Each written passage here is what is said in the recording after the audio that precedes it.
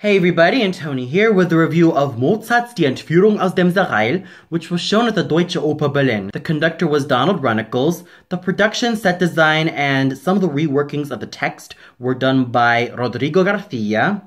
The assistant set designer and video designer was Ramon Diago. The costumes were done by Hussein Chalayan. The lights were handled by Carlos Marqueri. The assistant director was Teresa Raiba. The chorus master was William Spaulding, and the dramaturgy was handled by Jörg Königsdorf and Anne Oppermann. And this also marks the second production that I've seen of this particular opera, and it also had its premiere 12 days ago at the Deutsche Oper Berlin. Now let's get on to what I thought about the production. If I could sum up what I thought about this particular production of The Abduction of the Seraglio in a few words, they would be this: distracting, kind of pandering, kind of nightmarish, kind of trying to go for easy laughs, trying to pander to the hip and trendy crowd, trying way too hard, and it just doesn't have a lot of real focus, and at times it can be quite heavy-handed. That's the short version.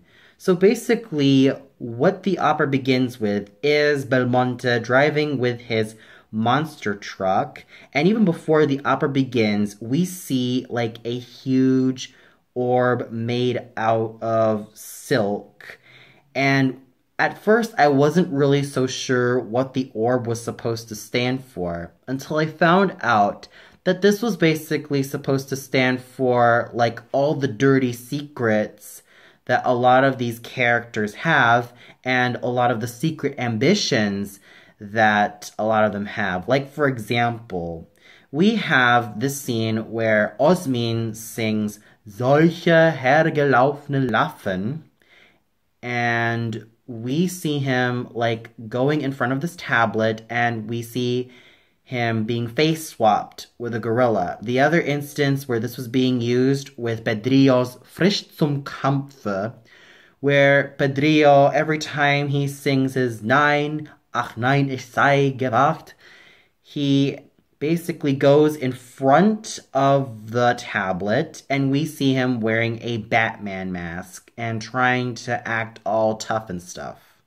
Not to mention, what's also very interesting about this production was the choice of having Belmonte, Pedrillo, Constanze, Blonde, and Osmin speak English throughout the most part. And also, what was so interesting was the fact that the Pasha was portrayed by a woman. And I was kind of caught off guard at first because I was so used to having the Pasha being portrayed by a man, usually being a native German speaker or anyone who is madly fluent in the German language, usually being a man. And when I found out that the Pasha for tonight was going to be done by a woman, I was kind of caught off guard and was really skeptical. But I'll get to the actress who portrayed her later. Her name is Annabelle Mandeng. So I have a lot to say about her. And at times, what I seem to notice is that in terms of the plot of this production, it lacked cohesion. There were just certain things that were kind of all over the place. It didn't really have a lot of structure.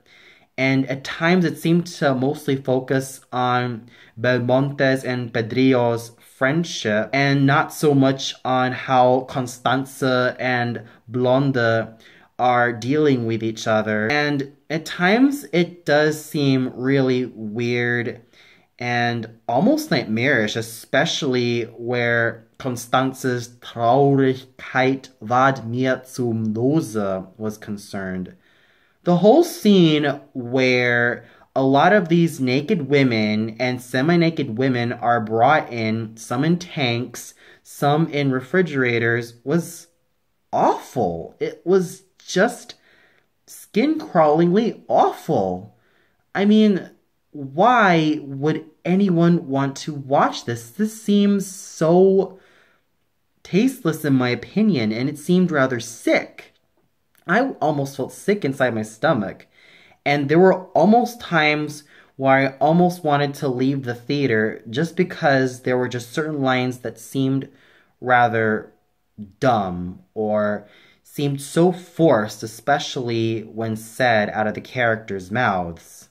Now, in the traditional libretto, you have Belmonte, Pedrillo, and Constanza being Spaniards, Blonde being the only English girl, and having Osmin and the Pasha being Turkish.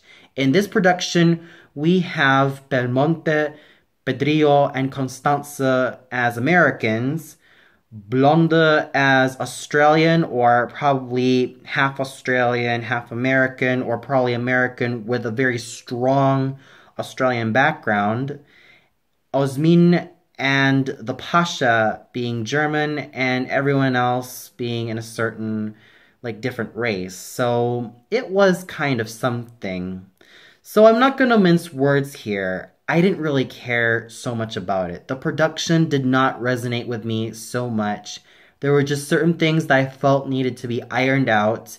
There were just certain things I felt that were needed to be just more cohesive. And when it came to the scenes between Constanza and Blonde, it just seemed as though that I was only watching only Constanza's scenes and only Blonde's scenes. It basically seemed to try to pander to what audiences think is hip and cool, rather than finally just telling a story. So overall, I was not really too impressed. Sometimes I wished that everything could have been straightened out. I wished it could have been more cohesive. I wished it could have just did away with all of the quote-unquote trendy stuff and then just let it be something genuine. With that said, even though I didn't care so much about the production, I have to say that the performing is extremely top tier. Let's start off with tonight's Belmonte, Matthew Newlin. Over the years, I have seen him sing a lot of supporting roles and even did a few starring roles here and there. And this is definitely a testament to how he's able to cope up with a lot of Belmonte's music very well.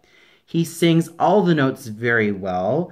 He has a very fine technique, helped by his fine lyric tenor voice, and his stage presence was absolutely noble and at times rather caddish. He does combine nobility and that caddish nature that he brings out in Belmonte, especially when he sees a lot of different women. Unfortunately, I don't really like his costume, and special note to the costume designers, please, those pants look absolutely hideous on Matt Newlin. He's a very attractive gentleman. He's tall, elegant, and quite good looking. And to see him wear those type of pants, that doesn't really mesh well with just how truly handsome he is. Okay, so overall, I really have to say that Matthew Newlin's singing is very well done, and it's helped by his lovely lyrical instrument, which I always love in terms of Mr. Newlin. However, I seem to sort of miss a little bit of that spinto-y tone that I always love in singers like Anton der Motta, Nikolai Gedda, Peter Schreier, Daniel Kirch, Paul Groves, and even to some extent Jonas Kaufmann, who also used to sing a lot of the lyrical tenor roles before, and nowadays he's singing a lot of the spinto and dramatic tenor roles. But even then, I definitely have to say that Matthew Newlin's singing was so well done, and his stage presence was totally fine, combining a lot of Belmonte's caddish natures and combining a little bit of that nobility as well. Singing his servant, Pedrillo, is the equally wonderful American lyric tenor James Krishik, who has an excellent lyric tenor voice.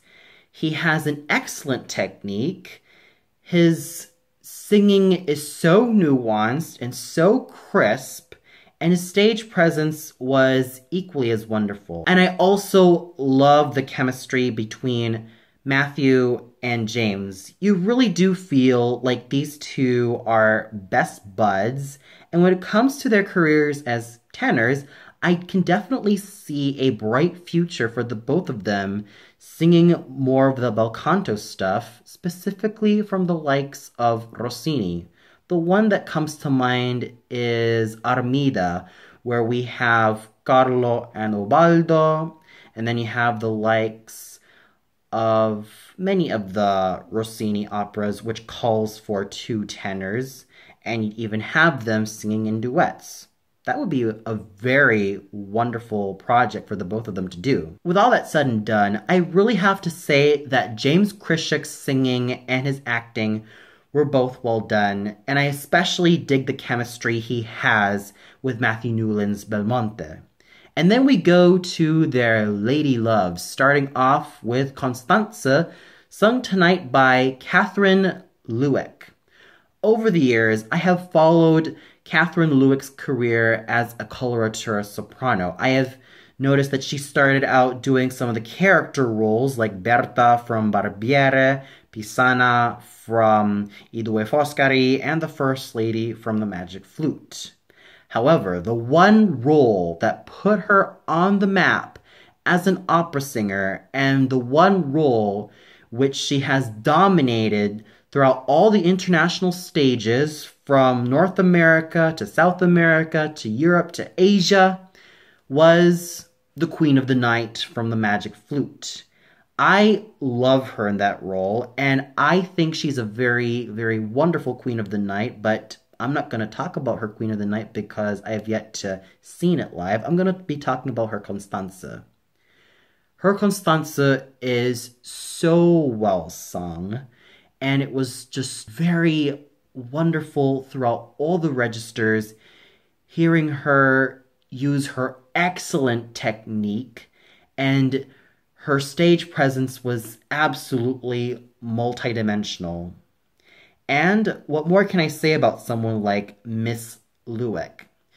She has come so far and has achieved great success as an internationally known coloratura soprano. Not only did she specialize in the Queen of the Night, but she also specialized in a lot of other roles like Maria Stuarda, Constanze, the Nightingale from Stravinsky's The Nightingale, and many, many other great roles for a coloratura soprano. Heck, I feel that she has a bright future for singing roles like Amina from La Sonnambula, Elvira from I Puritani, Beatrice di Tenda, Lucia de Lammermoor, I think she probably already sang that role, Anna Bolena, Elisabetta from Roberto Devereux, Semiramide, Mathilde from Guillaume Tell, Pamire from La Siège de Quarante, and a lot of the great roles for any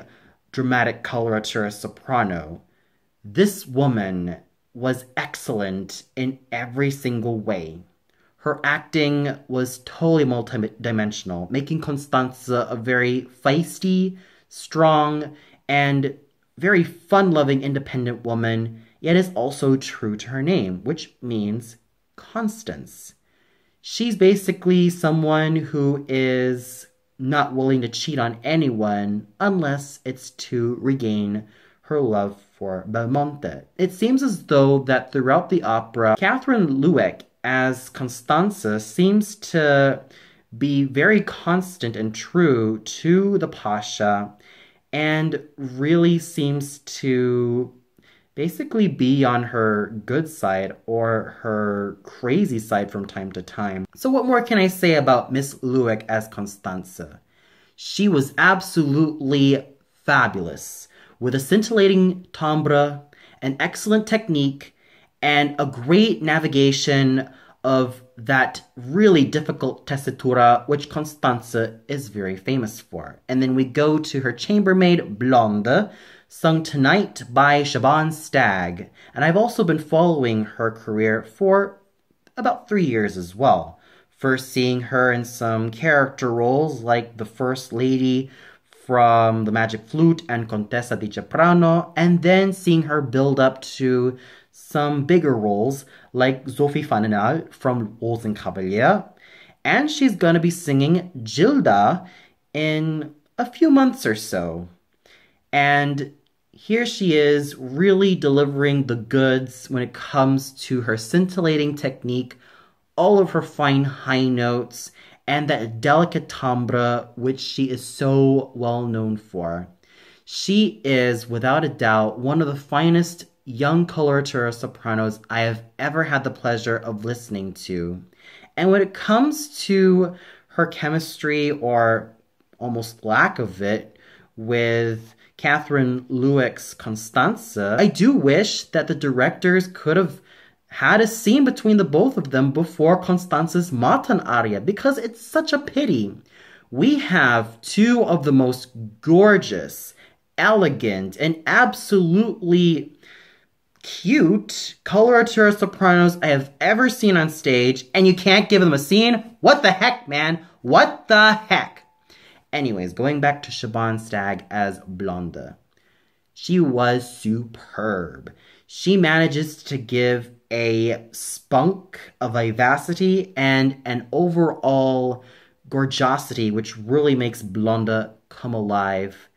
And come to think of it, I would always love it when I would see sopranos like Kathryn Lewek and Siobhan Stagg perform. I mean, who knows what the future will hold for the both of them. Miss Lewek could be the Queen of the Night to Stagg's Pamina. She could probably also be singing Elettra to her Elia, the Countess Amaviva to her Susanna, Sifare to her Aspasia, China to her Julia, Amina to her Lisa, Magda to her Lisette, and maybe Alice Ford to her Nanetta. Who knows? The possibilities are endless with these two excellent sopranos. And then we get to the basso, who sang Osmin, Tobias Kera.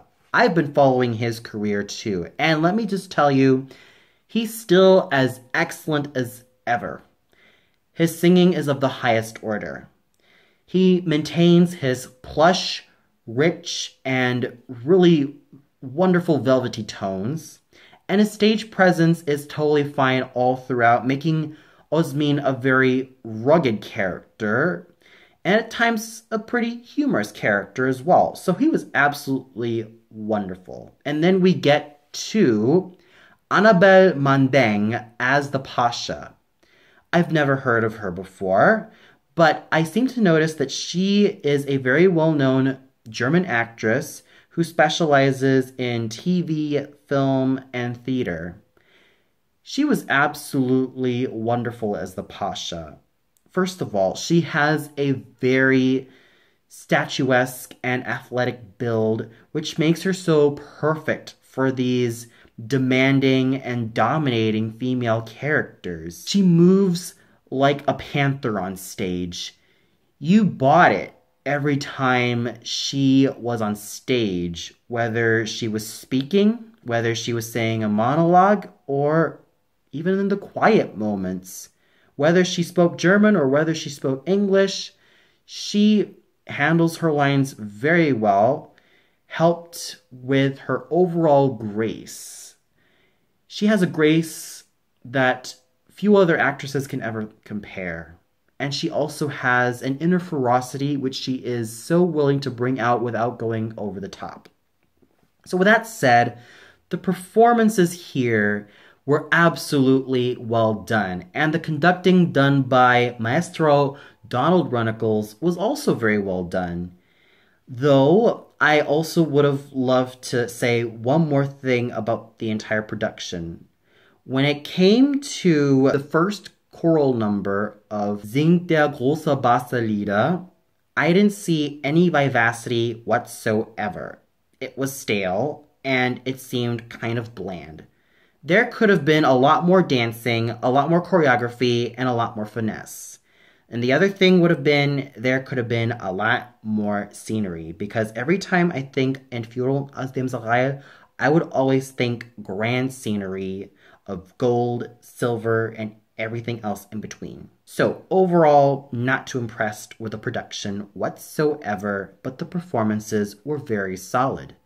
Special mention really has to go to Kathryn Lewek as Constanze and Siobhan Stagg as Blonde, as these two were, in my opinion, the stars of the evening. When it comes to these two awesome coloratura sopranos, you can never go wrong whatsoever. And I totally applaud them for their artistry and for their versatility. Well, that's all for now. And as for you, did you like the production? Did you feel indifferent to it? Did you not like it? Did you hate it? Or did you just feel kind of in the middle between it? Let me know in the comments below. And until then, this is Antoni signing off, and tune in tomorrow where I review Massenet's Cendrillon at the Komische Oper Berlin. Take care, everybody.